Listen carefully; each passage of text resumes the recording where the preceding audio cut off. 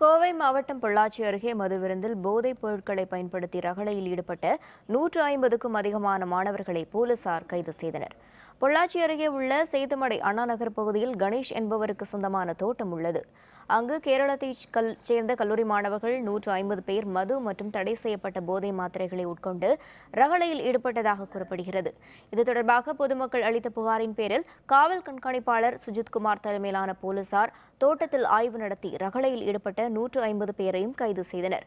பின்னர் தோட்டத்தின் உரிமையாளர் கணேஷ் உட்பட 6 பேரையும் போலீசார் கைது செய்து விசாரணை மேற்கொண்டுள்ளனர்.